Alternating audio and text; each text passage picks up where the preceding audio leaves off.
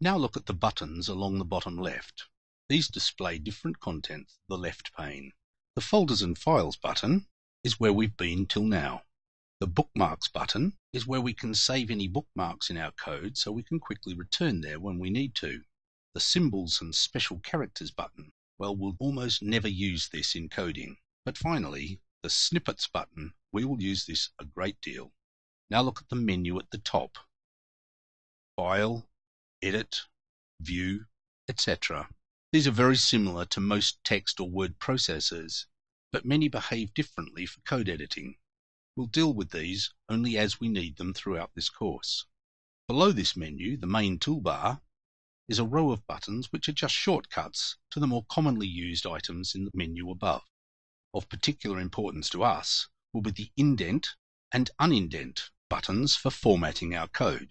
These buttons all have menu equivalents and often keyboard shortcuts as well. For example, pull down the Edit menu to reveal the indent and unindent options. And you'll notice that it tells you that indent can be done by holding down the Control key, then the full stop key. Similarly, unindent can be done by holding down the Control key while hitting the comma key. Now let's use Bluefish to create a new PHP homepage for our localhost web server. Remember, we renamed the original one, so the homepage currently defaults to the HTML version. Click the New button on the menu toolbar. An Untitled tab appears on the Open Files tab bar.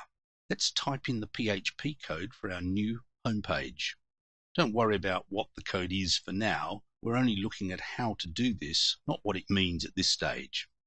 I've typed in the open tag and the close tag for a PHP file. Less than $PHP on the first line and greater than on the last line. I've typed in one line of code. Echo Hello World. Hello World is what I want to appear on the browser screen. The text is enclosed in double quotes and the line of code ends in a semicolon.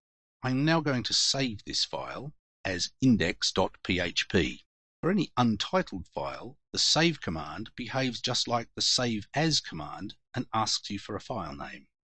So let's save this as index.php by clicking the Save button, typing in index.php, and click Save.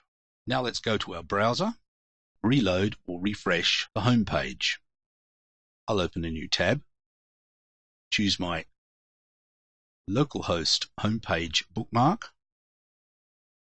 refresh it because it was still held in cache, and there I have my new homepage, Hello World.